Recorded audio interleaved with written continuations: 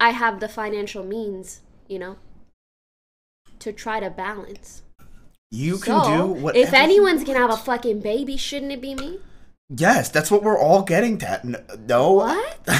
Yeah, if you want a child, they should have a child, right? Like, but I just think, listen, I also believe that most streamers shouldn't have kids.